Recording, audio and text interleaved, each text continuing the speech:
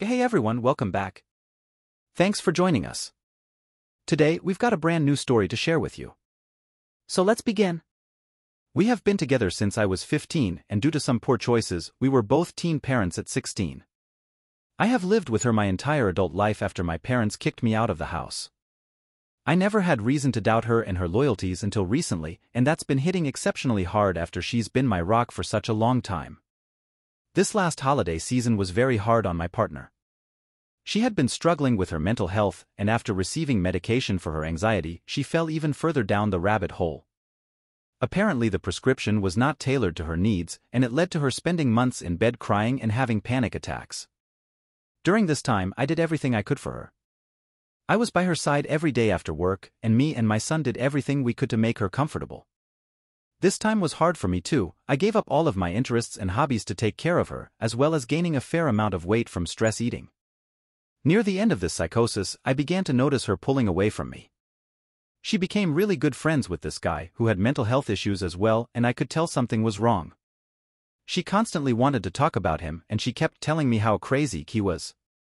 Alarm bells were ringing in my head, but I kept just trying to support her because she had been having such a terrible time. You can all guess from the fact that I am on this subreddit that she was actually flirting with this guy and had been talking about leaving me to be with him. She wasn't being serious, I don't think, only because this guy lived in a poor Eastern European country and he was never going to be able to support her. She claimed that she got in over her head and became addicted to the positive attention from that guy. I was pretty heartbroken because she had lied to me and gaslit me throughout this first emotional affair. She told our friends during this affair that I was being controlling whenever I would ask her to stop talking to him because it was giving me a bad vibe. She agreed to stop talking to him, then kept going 3 times, which also effectively alienated me from the few friends I had. I was in a bad place after this. I began abusing legal substances, and I was really struggling to maintain my relationship with my partner.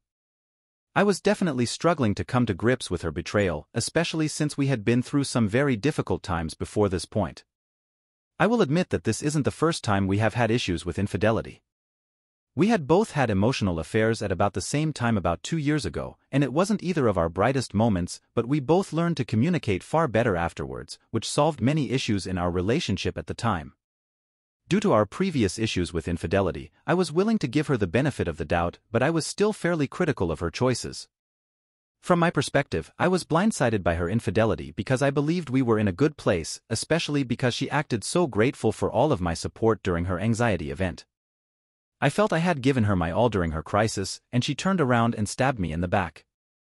I was definitely not very nice, in a way I still think was acceptable, for the first few weeks after the first affair, but I simmered down and we were on the road to recovery.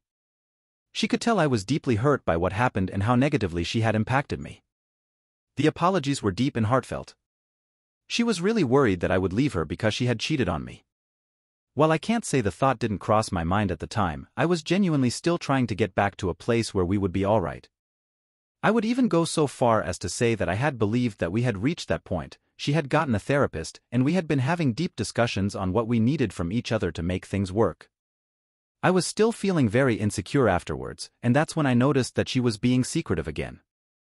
Initially, I was just thinking that it was a case of paranoia, but I kept my eyes on her, and I began to notice an all too familiar set of patterns. I was shocked to see her acting the same way again, especially after all of the progress we had recently made. I finally confronted her, and I was right. Apparently her friends had been telling her I was controlling and manipulative, based on the BS information that my partner was spreading about me, which she has since told me she was projecting onto me, and she had decided to find a backup man in case we didn't work out.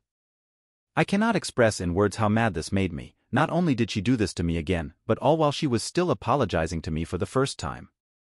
The insult doesn't stop there. No, she refuses to delete this guy off my phone or even let me read through the chat because she still wanted to have this guy in case I broke up with her for her obvious betrayal.